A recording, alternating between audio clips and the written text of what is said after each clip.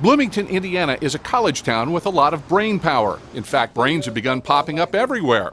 This brain extravaganza is the brainchild of this woman. Jill Bolte Taylor is an Indiana University brain scientist who survived a stroke and spent nearly a decade putting her life back together. But why brains on street corners? Cows have been on display in over 100 cities around the world. Cows. Brains. Why not brains? Appreciation, awareness, education. We have 22 brains this size created. They're going to be all over town and 9 on campus.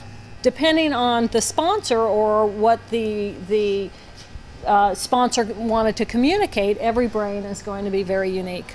There's an important educational component to this brain extravaganza, including a phone app.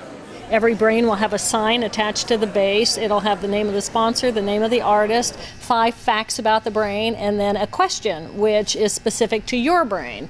And so depending on what your answer is, it will paint your brain a certain color. And then you can upload your brain on Facebook and share it with your friends, and people are talking brains.